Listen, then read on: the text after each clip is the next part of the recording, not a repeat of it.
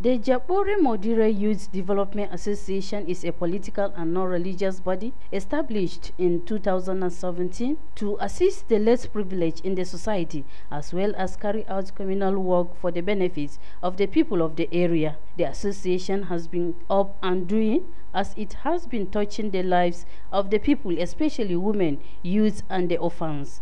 A case in point is the distribution of grants to over 100 orphans in the area, believing that beneficiaries are in their needs of support. The president of the association, Mohammed Bello, said their aim is to touch the lives of the vulnerable in the society.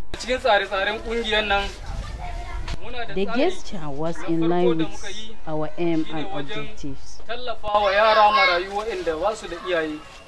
He described youth as vanguard of change and should contribute their quota towards the development of themselves and the country.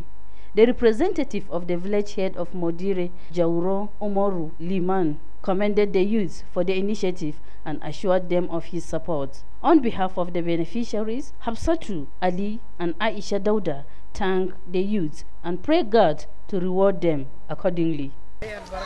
We pray God to reward them accordingly. We pray God to reward them accordingly. Sene Bitrus, 26 News.